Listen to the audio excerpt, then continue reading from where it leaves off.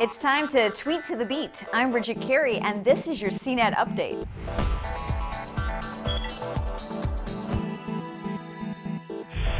Twitter is about to launch its own music app. As of Friday afternoon, the site music.twitter.com was up but not active. But Ryan Seacrest got an invite. He's tweeted about how he's been testing it out and loving it. CNET was first to report on Twitter working on a music app that would suggest artists and songs to listen to based on different things, like the accounts you follow or artists that are trending. Looks like Twitter might want to launch this during the Coachella Music and Arts Festival in California. Stay tuned for updates on that.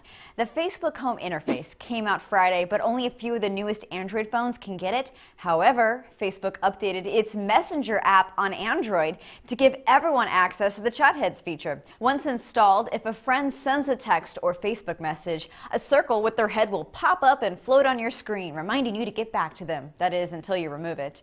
Some of the latest gadgets were on display at the Digital Focus Technology Showcase in New York. You may have heard about the Nest Smart Thermostat, but Honeywell is also coming out with an advanced connected system for the home called the Wi-Fi Smart Thermostat. It has the connected features you expect, like being able to change the temperature and set timers from an app. It also sends alerts when the environment changes greatly or if it's time to change the filter. It learns how long it takes to heat or cool the home, so it's ready when you wake up or arrive from work. And you can set the screen color to match your home decor. It comes out in May for $250, same price as the Nest thermostat, and it'll be sold at Home Depot. Also making an appearance at the show was the Link Case, a case for your smartphone that has a built-in antenna to boost your Wi-Fi connection signal by up to 50%. It doesn't mean you'll have a faster connection, just that the connection's stronger when on Wi-Fi.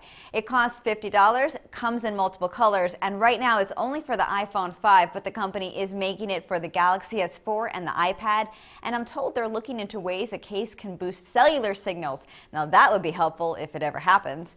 Duracell showed off a new iPhone 5 wireless charging station and case, which has a backup battery that you can snap onto the back for extra juice.